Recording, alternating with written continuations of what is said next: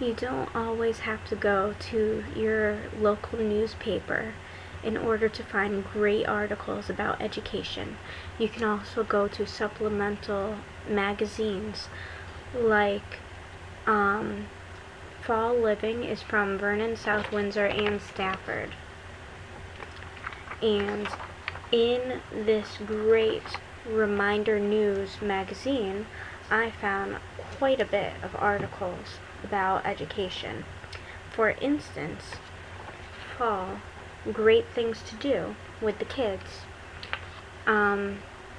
It talked about how the different foods are available for the kids. Talk to them about growing and things like that. That's normally done in kindergarten. You can show them that what they're learning in school or what they're learning before or after school is the exact same thing that's happening in real life. So they're not just saying, oh, it only happens in school, or it's only what the teacher wants me to know. It really does happen. And a fun activity I highlighted is to encourage the kids to make leaf rubbings or collages. This is so much fun. It can get a little messy, especially if you don't teach glue use prior to this, but even teaching that is not as good as letting the kids experiment and say, oh, if I use a lot, it's going to get all over the place, so I might as well use a little. And then if they use a little and they're very conservative, oh, I didn't use enough to keep it down. And the rubbings are so pretty, so keep that in mind.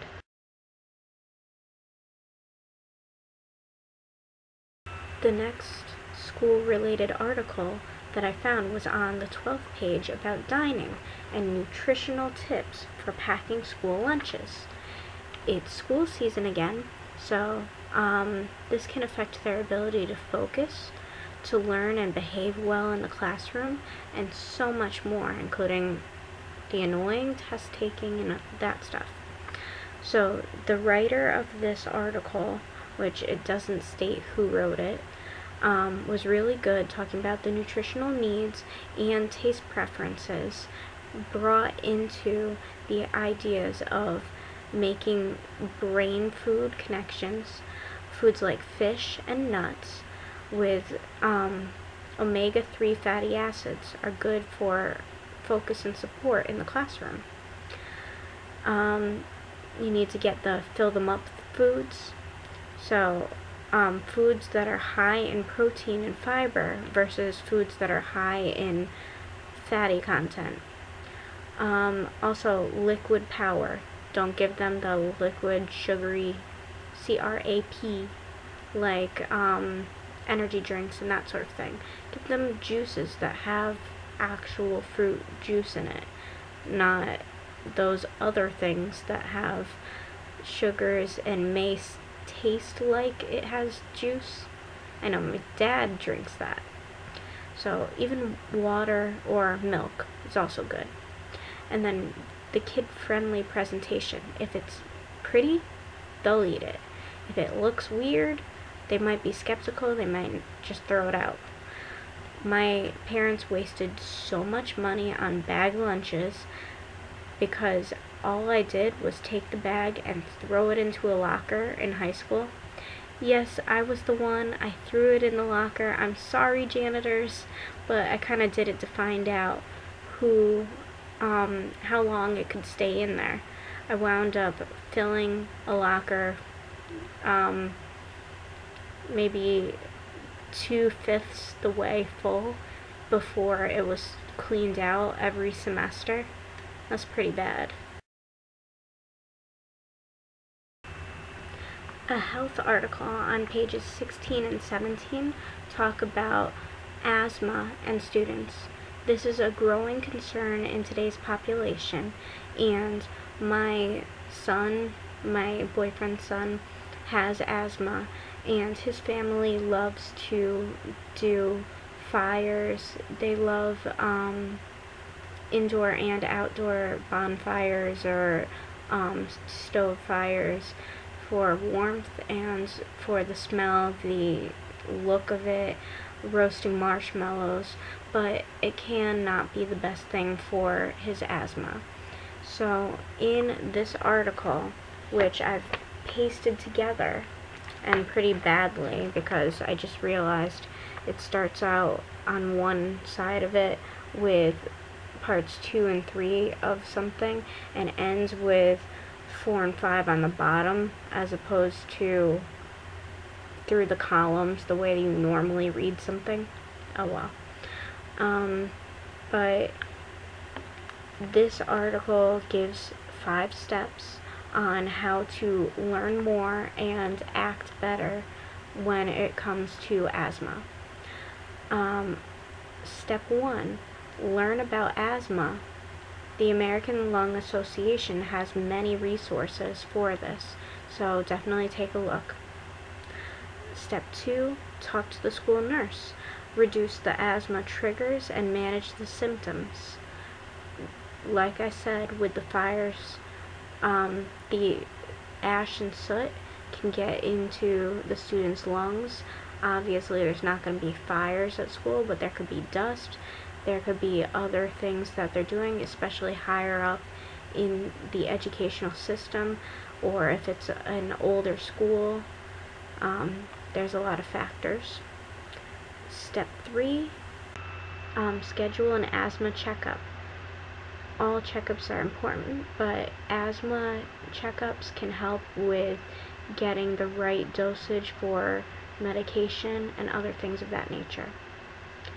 Step 4, develop an asthma action plan. An asthma action plan is a written worksheet created by your healthcare provider and tailored to your child's needs. The plan includes a list of their asthma triggers and symptoms, the names of their medications, and how much medicine to take when needed.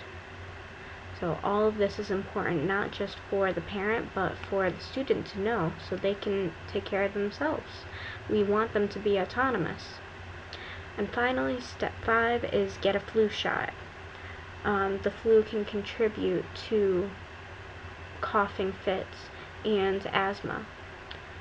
For more information, the healthcare line or helpline is 1-800-LUNG-USA.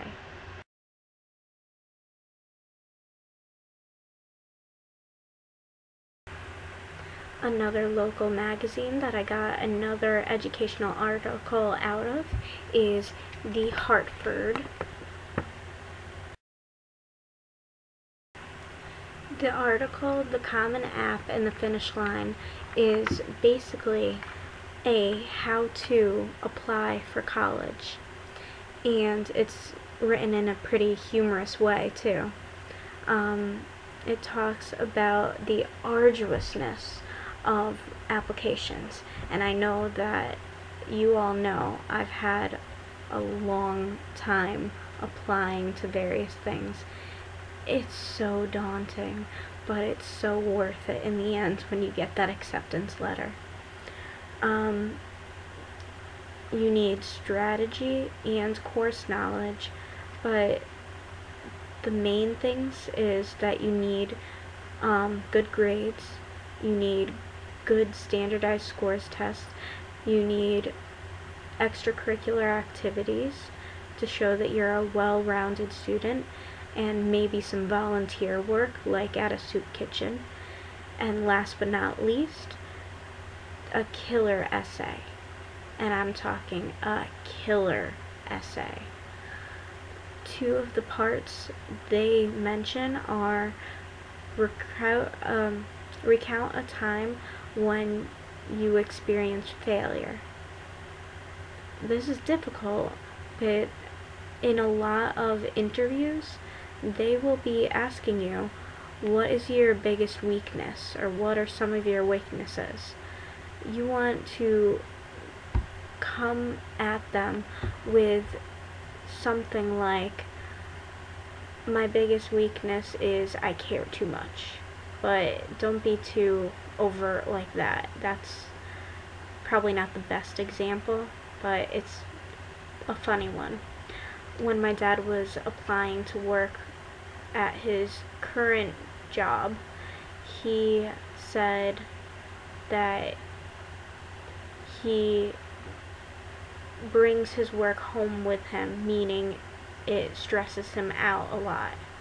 But that stress makes him work harder as a person. And that goes for me as well. I stress out all the time about everything. But it tends to make me a more conscientious person and worker, student, every hat that I put on in my life. Another question is describe an environment in which you are perfectly content. I don't currently have one, but if I did, it would be in my own classroom. I would have reasonable amount of power to organize the student desks, my desk, my materials, plan things around mandatory lunch, recess, and services that students receive and things of that nature. But having that power comes back to William Glasser's choice theory, and it's one of those 5 requirements. So I think being in my own classroom, that would definitely be my environment that I feel perfectly content in. So I hope I gave you some options and some things to think about, that you can find articles about education anywhere you look, even on bus seats, anywhere. Keep your eyes peeled.